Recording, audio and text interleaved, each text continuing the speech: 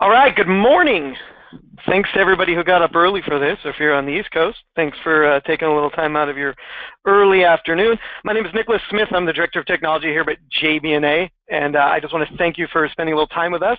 We're going to cover a bunch of stuff today in terms of some announcements from Quantum, a little bit about what that announcement is, a little bit about what Quantum is if you're new to it, and of course we're going to hit on CatDV because it wouldn't be a JB&A webinar if we didn't. But I want to talk about the importance of these changes with Quantum, what they're doing and how it affects your CatDV deployment. So we're going to hit on that a bit this morning. If you don't know us, we're your friends all over the country. We're the experts in video and digital media. Of course, we run more than that: digital signage, IP streaming, connectivity, collaboration, digital display. We do a lot of really fun things, and of course, we're very easy to work with, as we like to think. Again, today though, we're going to focus on CatDV and Quantum, and what the announcements are on the Quantum side and how it affects your CatDV deployments. A little bit about Quantum. If you don't know it, I mean, ideally, it's storage for demanding workflows. It's all about building the right storage architecture for the client by using tiering and sharing and preserving and really pulling it together in a way that benefits a client's workflow, which is why I like it so much for CatDV. But why asset management? Let's talk about CatDV for a second, and we'll start with that. Look, there's an insatiable demand for content. We all know it, right? Everybody's making more stuff, not less stuff, and they need to manage it. There's tons of new technologies and formats and new ways to get the content out, not just YouTube and Vimeo anymore, but just social media in general. And so we need to have a way to manage all the content that's being contributed to those. And then one thing I'm seeing more and more now is dispersed teams, people all over the country working together or in different offices, and they need a central line of communication to work with. And then of course there's always the need to monetize and find value in these assets and the things that they're creating, because it takes us a lot of money to build the stuff, to store it, to archive it, but of course, so let's find some value in this content.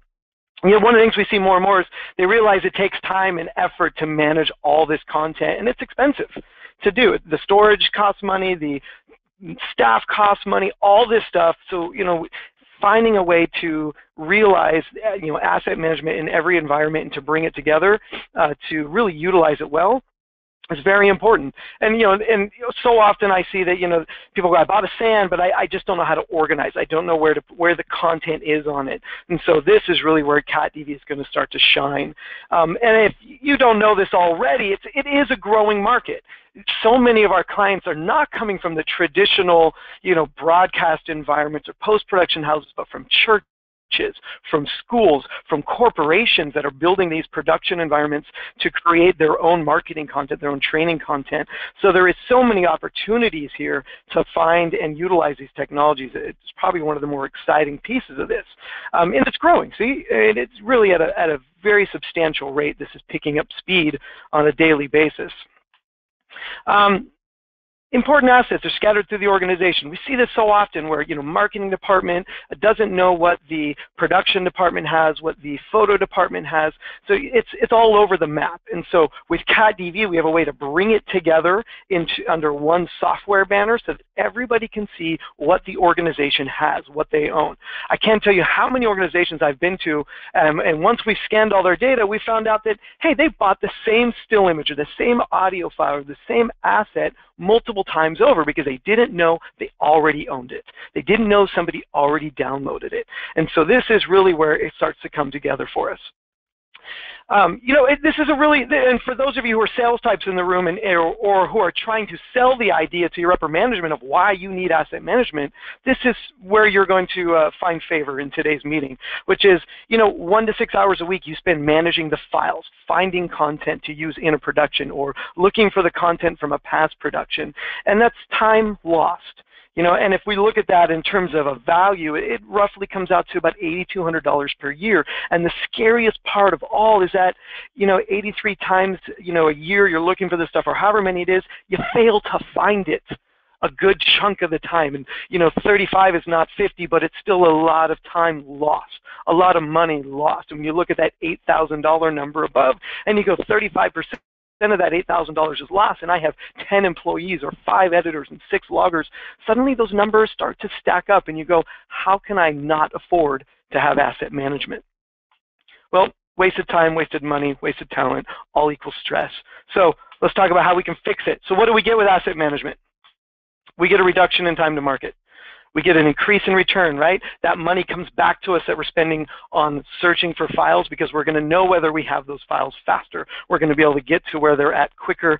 And, you know, we're going to see a decreased time in the asset creation cycle, right? How long it takes us to create content, but not how long it takes us just to edit it, but how long it takes us to communicate to the producers, to the loggers, to the other members of the team who may not be over your shoulder all the time to say, yes, that's finished, move on, right? And now we have a way that we can communicate that. And we see our external costs reduce, right? The amount of tape that is purchasing, the amount of time spent uploading files or downloading files and pushing content, you know, outside the four walls, we can reduce all of that. And then the most important is reduce searching time, right? A better way to find your content through logging and tagging and utilizing the CatDV search tools.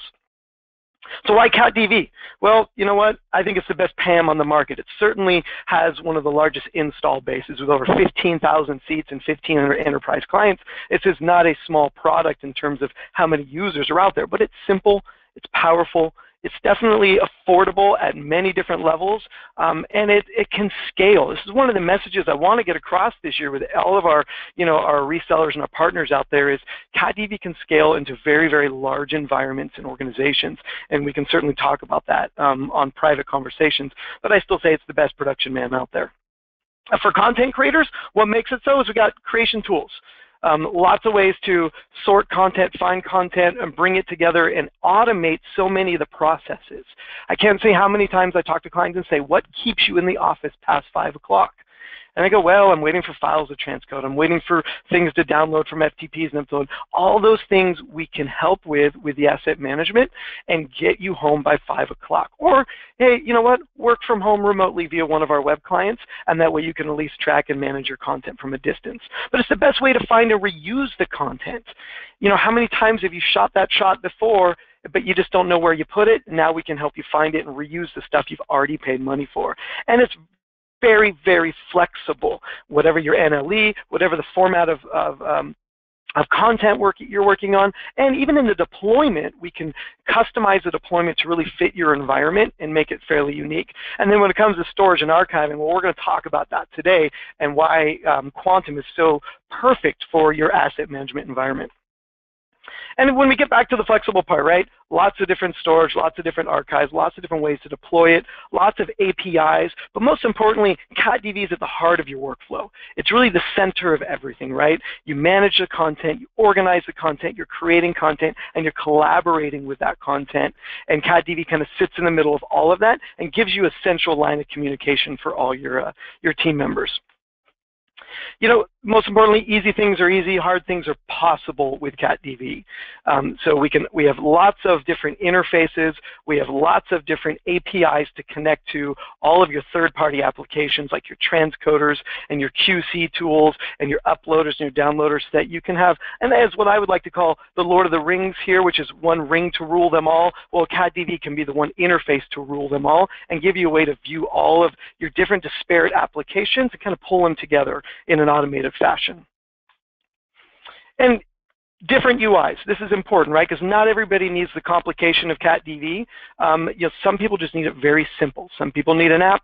Some people need a web page. Some people need a tool set that gives them really unique customizations and allows them to perform very complicated tasks. And with CatDV, we have an interface for everybody. That's one of, I think, our exciting announcements this year is all the changes in our web interface and how easy it's becoming for us to communicate with our team and our staff members in a way that is simple for them to engage with, very YouTube-esque almost. Well, let's talk about StorNext and Quantum right now. This part's exciting. There's some good stuff in this part today. So if you don't know StorNext, and if you don't know what Quantum, look, they're the market leader in storage, and they've got a phenomenal client list and amazing awards. Their storage has been around for quite some time, as we're going to show you. They're 35 years in this industry, so they're not a newcomer to this industry. They have broken and fixed more things than other storage vendors because they've had time to do it and discover it and come around to it. Lots of deployments and lots of growth as well. And I think the important part is down on the bottom there. 650 patents. So that's powerful. That shows that's a company that's innovative and is defining the storage by being able to put out a patent on that end. They've been around a while, right? They started with hard drives. Everybody owned a quantum hard drive at one time. I think I had two. It cost me an arm and a leg, and it was tiny. I think I've got more on a USB key that somebody handed me at a show the other day. And then they moved into tape. And really, that I think has been one of their strongest pieces for years is the LTO tape market and that product there. And of course into disk, and then even now into high performance storage and data. And probably more exciting now is cloud-based storage and all the offerings that the cloud brings in. But I think this piece here in the end, multi-tier storage solutions for demanding workflows. This is key because we can't put it all on one tier. And in fact, it's too expensive and too important to put it all in one tier. And it slows the performance of everybody if it's all in one tier. So with Quantum, we have the ability to build an intelligent tiered storage solution. I like that part. Now, one thing that's really key, I think, is we often think of Quantum just in the production environment, right? Broadcast houses, post-production houses, special effects houses. But I really want everybody to walk away today with, it's more than just the production environment. There are so many other opportunities for our resale partners in this to go to clients they probably never thought of before, and to reach out to clients that they may have just, had some minor interactions with it and really offer them a unique solution, right? In the video production market, we know it's media entertainment, it's sports, it's corporate video, it's training video. But over on the intelligence surveillance side, video surveillance and network forensics are phenomenally great markets, right? They need fast, intelligent storage, which is why Quantum's perfect for that environment. So if you have those clients, now's a great time to reach out with us or your Quantum partners to talk about how we can go bring these technologies to them. And on the technical side, genomics, medical imaging, geospatial, oil and gas, scientific research, again, all areas that need high-speed, intelligent data storage. And they all share the same things, right? They all have, the similar needs of data and sharing, collaboration, retention of data, which is why Quantum fits all of them. It's about size and speed and real-time analytics of the data, and from there, it grows into being able to globally replicate that data in multiple locations, share that data with simultaneous users in different locations, and of course, analyze and draw value from that data, right? I think there's great stories about how UFC utilizes Quantum to make money, not just store their content.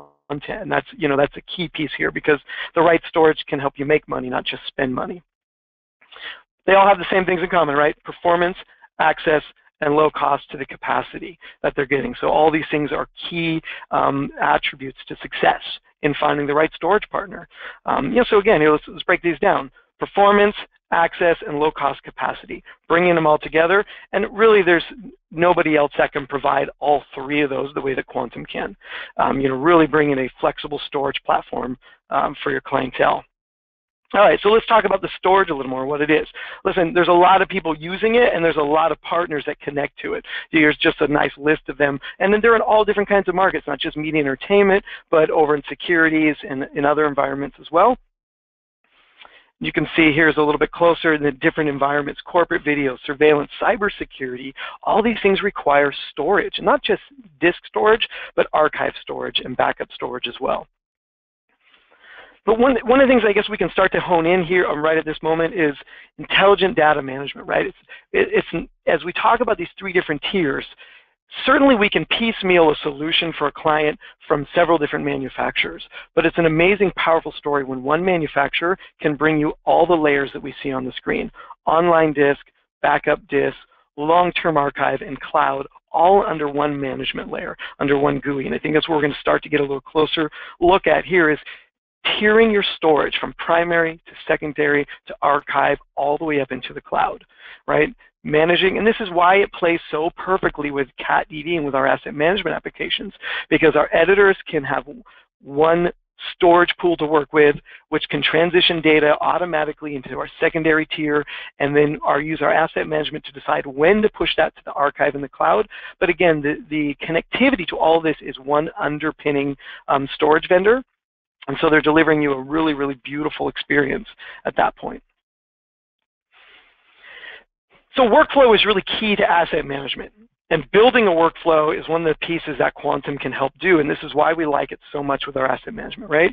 The ability to have one pool for ingest, for work in progress, for delivery and reviews, for archives and nearlongs, and all the way straight through to the long term, even to offsite. You know, archive and backup are two different things, and this is important to, to build into the conversation that at what point do we archive something and what point do we back up? And with our Quantum environment, we can build it all into one secure system. So let's look at that, what it would look like, right? So we talk about our ingest. We've got our Q-series high performance. So this is the high-speed online disk for the editors to directly connect with. Then we get into our slightly lower-tiered storage, which is really perfect for delivery and review and approve or storing of the proxy files in the media. That's sort of a nearline application. Then we jump down to our Lattice object storage and our nearline. Again, all the same banner, all the same software, all the same management interfaces. We're keeping it in the family, and we're taking it all the way out to tape and archive, be it in the cloud or be it on a be it on an LTO tape. So this whole process of ingest to long-term archive, all built under the same banner. Different storage pools for different needs though, right? So we want to make sure we're putting the right tool in the right time. So workflow storage, high-speed storage for your editors, for your onliners, data archiving, scalable storage, and this was where we talk about our Lattice products, which is object storage, whole different ball game than our, than a traditional online storage in terms of how it operates. But what it allows us to do is scale the archive or that nearline near infinitely, right? Continue to grow it by adding drives and by adding additional, storage capacity. But really grow that archive so that you've got a fast nearline archive that has, really, really wonderful data retention to it, right? Very similar to how we would take an LTO tape and stick it on a shelf. We've got those same levels of security sitting inside of the object storage platform here. But of course, not everything needs to stay online forever. Not everything needs to be on a spinning disk where it's immediately accessible. So for that is where the LTO comes in. So the next one down on the data protection side is really about taking the assets that aren't necessary anymore, that that don't have an immediate life cycle to them, and putting them on a shelf where they're protected, or sending them off to a vault. And then last but not least, all this ties perfectly back to the cloud. And that's another alternative for storing the data. And in most environments, or in opt environments we're seeing right now, we're seeing all three of these. The data is coming off of the online storage, going to the Lattice, going to a tape, and simultaneously going to the cloud. And this is really the holy trifecta of data replication, where we've got it accessible immediately, we've got it accessible within a certain time span on a tape, and we've got it accessible to our partners in the cloud, where they can get their hands on it when necessary as well.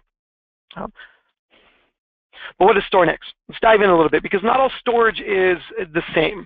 If we boil down every storage vendor on the market, we're going to find that they're probably all using one of two drive manufacturers. But storage is not bent on the drive it's spinning on, but on the software that's driving it, the file system. So StorNext is that file system. And look, they're the leaders in media entertainment, right? The 6 big movie studios, they're using StorNext. 4 big broadcasters, they're using StorNext. And of course, there's hundreds of thousands of clients elsewhere using StorNext. What is it? It's 2 pieces. So it is a file system. It's how the data is laid down to the disk. And it's the storage manager, which is the tool that decides where the file is and where it's going to go next, right? It's the intelligence saying, I want this file to stay online for X number of days before it goes to tape or nearline, and manage those files moving back and forth across those intelligent tiers. It's a high-performance cluster system. This is important. So StorNext file system is about performance, about getting the most performance out of those disks so that your editors aren't waiting for files to buffer up, so your producers aren't waiting to log or to find, get access. They can see it quicker than ever before.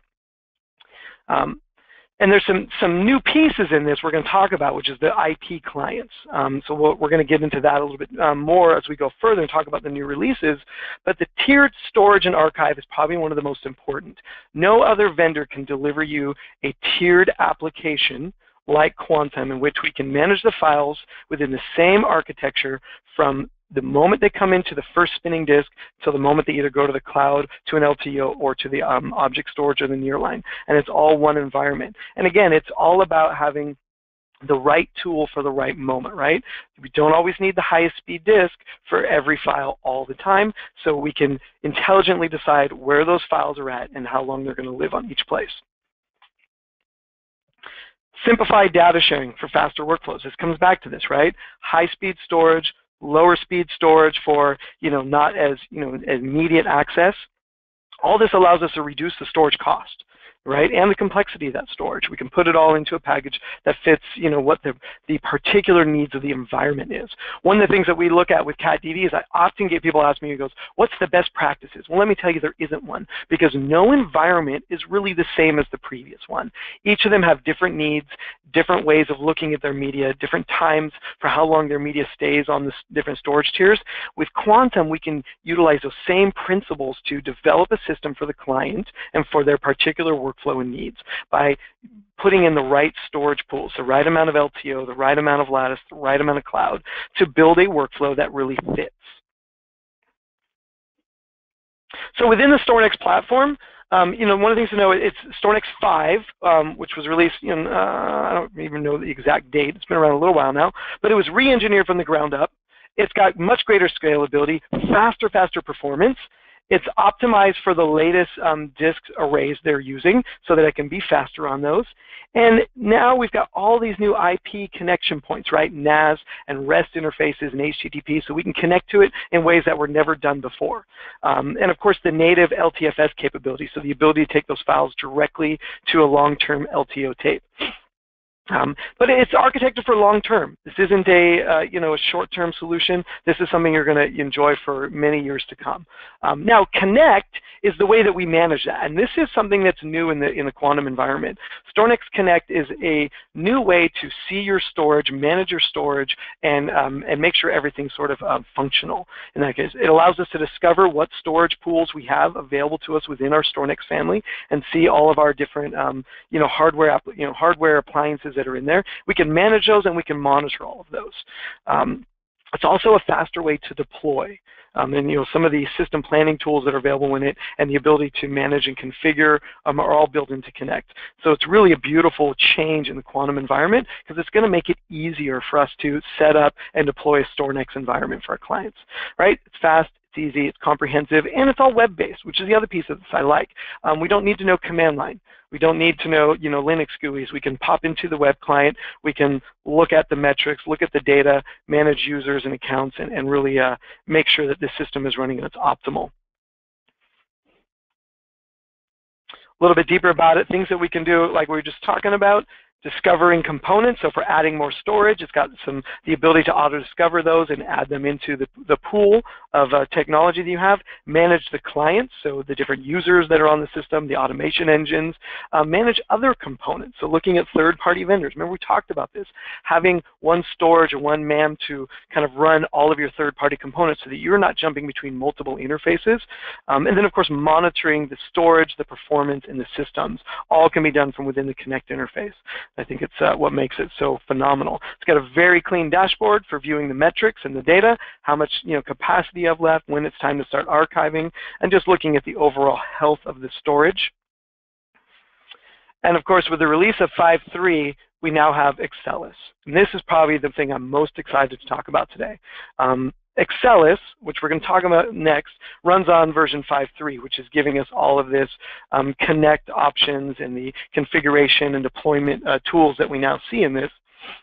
And so it also allows us to use QCloud Vault, see that as a part of, so that is the cloud option to, log files up and off your premise and onto the cloud.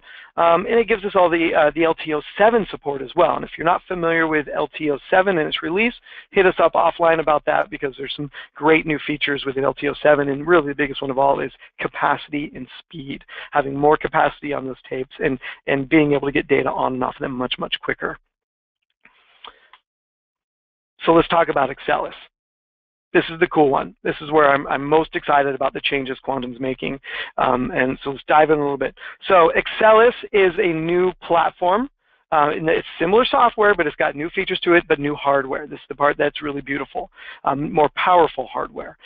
So Xcellis has Workflow Director. This is the, these are the appliances that are equivalent to the old StorNext MDC appliances, right? So it's going to be a simple change there. We'll just start putting these in instead of the older ones. It's got Workflow Director. So this is really about controlling the file system, the management, the access of each individual user, and how the files are going to move through the system from, again, from the online all the way to the offline. We're still using the same QSX for storage. We're leveraging the power of that storage since it works. But we've got some other new features that I'm really excited about. One of those is LAN sharing, SMB, and NFS. If you're not familiar with those terms, no worry. But this is going to change the architecture of how we build these environments and give us more flexible connection options. Right? And we're going to dive into that a little bit closer. At a high level, let's look at it at a really big picture, right? 10 billion unmanaged assets and 1.4 billion managed files. That's a lot of files. That means we can shove a lot of data into our StorNext storage and manage it all under one banner, right? It comes out of the box with SAN clients. You also have the option of using your XSAN clients on your Apples. And so we've got different ways, again, to connect, but it's got the built-in StorNext Connect. That's the important piece. That's the one we talked about a second ago, which is our web-based GUIs for managing the storage at a very simplistic scale, right? Not having to know command line, not having to know Linux.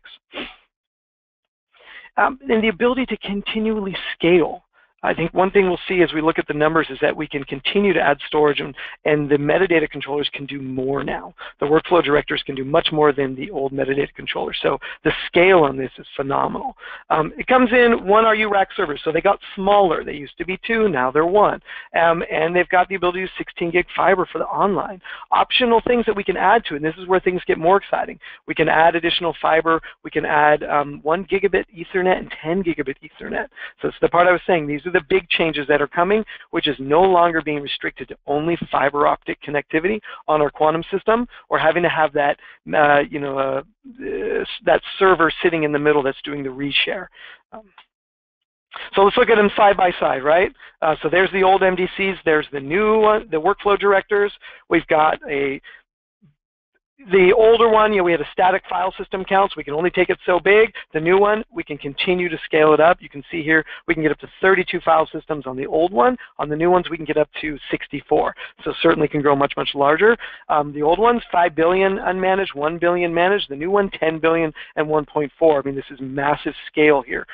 So you can just continue to go down that list and see all the options that the new one has and how much bigger and better it can be over the previous. Love this aspect of it. Most importantly, right at the bottom of the line, though, is the CPU. So this is all built on the latest Haswell processors, so it's a much, much faster, more powerful architecture overall, which is why everything you see above is possible, right? The more assets, the more connectivity options, all based on these new processors. And to be honest, it looks stinking cool. I mean, let's face it, left, right, I'm going with right every time. That just looks gorgeous. Hats off to the gentleman who, the boys who produced the front grille on that. All right, so different ways to build it up. We've got our basic director unit with combined data and metadata. So on the left, we've got a starting point. We have one storage pool that contains both our metadata, which tells us about what data we have on the system, and it contains our storage for the actual files themselves. So if we need a place to start, this is where we can start. And then from there, if we want to separate that and add dedicated high-speed storage to it, we can certainly do that with the chassis below. Same metadata controllers, same metadata LUNs on that side. What we can see here is just a quick way to grow and scale the system, but it gives us a nice starting point for clients to come into the Quantum environment or come into the Quantum architecture. Flexible configs. So we've got the new system for connecting called Flex Config. And this is where it allows us to start to connect users in a whole new way. So this is where we can start to add the 10 gigabit and the Ethernet and the other pieces to allow us to connect to this in wholly new ways that wasn't there before. Not over fiber without adding the dedicated servers in between. So the Flex Config will automatically discover what cards are in the metadata controllers so that it will immediately make those available, and then you can configure those cards, of course, through the Connect interface and just make this whole thing easier to use.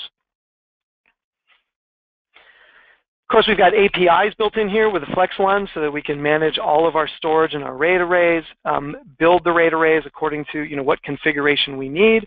And all of it is just really about making the configuration easy and automatic, right? Allowing the users to manage this and not have to call an engineer every single time, on that side. So excited by that part. Okay, but here, pay attention, everybody. Hold your breath for a minute. These are the big parts, right? This is the one I'm really excited about. So NAS on Xcellis.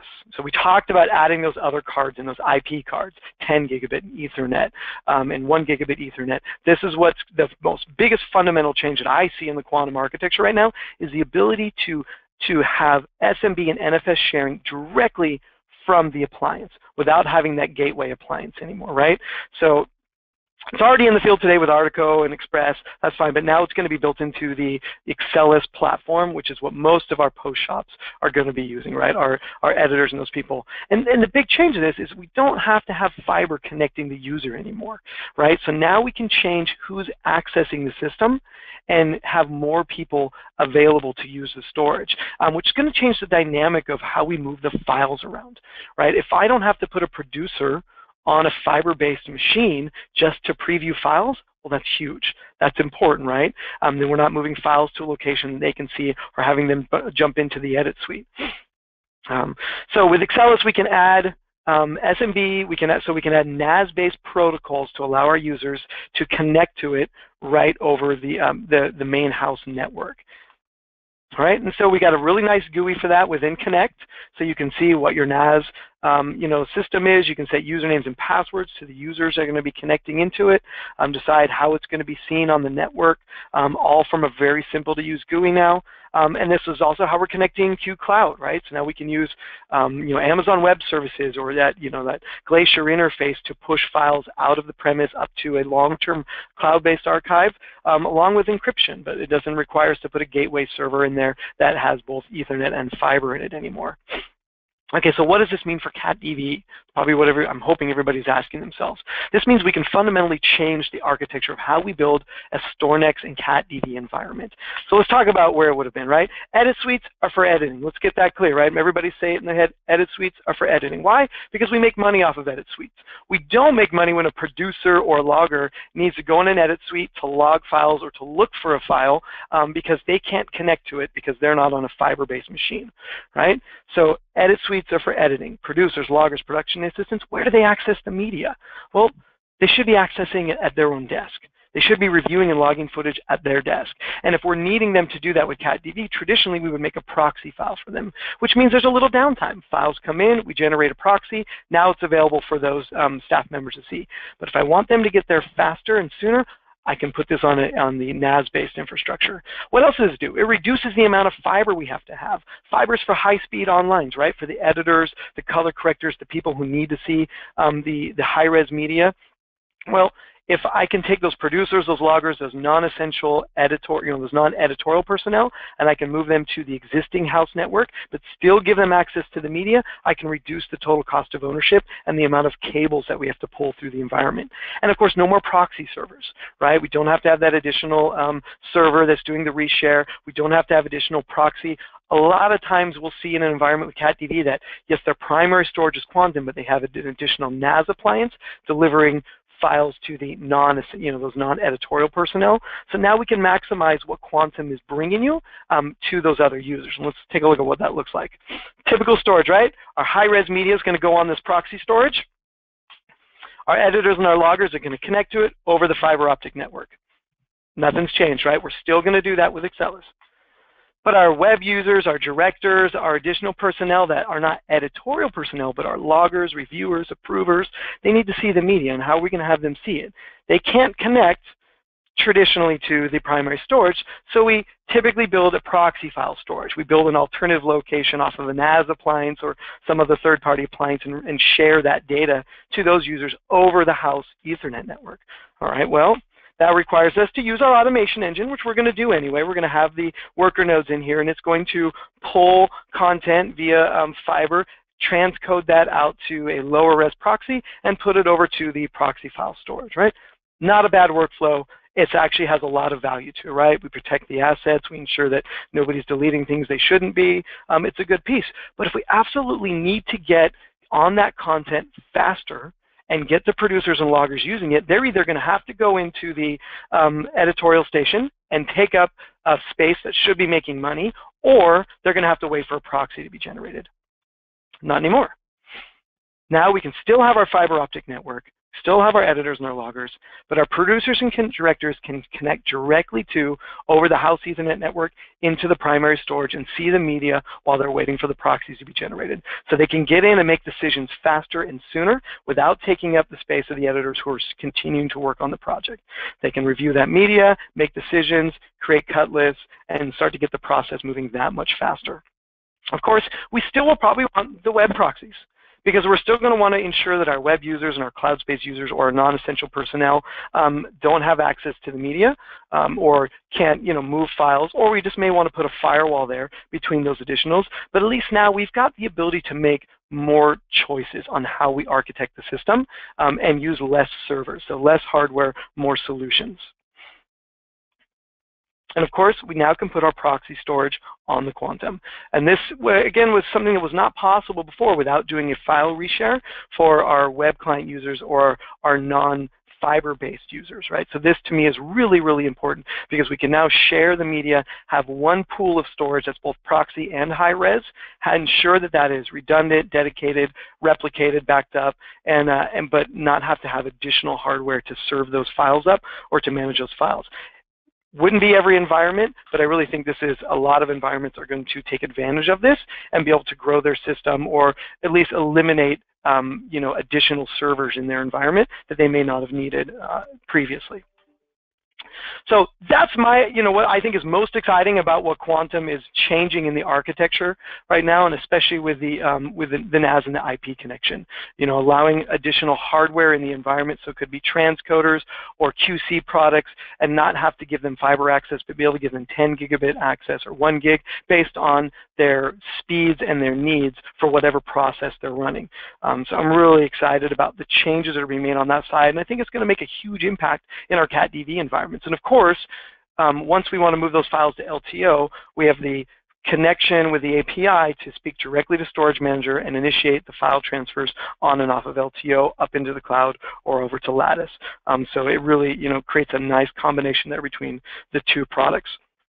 So for that, I think for some of you it's coming up on lunchtime, for others of us it's coming on coffee time for afternoon brew. I hope I haven't kept anybody too long. I'm excited by these solutions. If you have any questions, reach out to your local JB&A team member, your Quantum team member. Let's get a conversation going. We're happy to answer any questions. Laura, I don't know if anybody's pinged any questions in. If they have, let me know. Laura, speak now or forever hold your peace. Thanks, Nick. We have a couple questions here. Let's see. One person said, "When's lunch?" But maybe they meant when is launch. I'm not. Is the Xcellis available right now? Lunch will be delivered precisely in 45 minutes, but you're going to have to call to secure that. I can't help you with I can't help you outside of that. As far as the launch goes, it's my understanding these things are starting to launch now. I don't know when the exact delivery times are, but we're already quoting these, we're already planning these and getting them into the environment. So this is a now solution. This is not something coming later. This is something we're ready for right now. Okay. How does one monitor the LTO archiving process as it's happening? For example, Archaware, some other, let's see, Press Store? Archaware, yeah, so Pressstore P5 and Archaware, so that's an archive software that would run external to the Quantum environment. And so from CatDV's perspective, we have an API that communicates to that product, initiates the archive, and then gets a response back once the archive is done. From Quantum, we have direct access to Storage Manager. So for utilizing Quantum Storage Manager to perform the LTO archive, its API allows us to do the same process of initiating the file archive, so sending it out to the LTO tape, and then it has a sort of an API to send updates or communicate through the process of, is it done, how long did it take, what tape did it go to. All that information gets reported back into the CatDV system.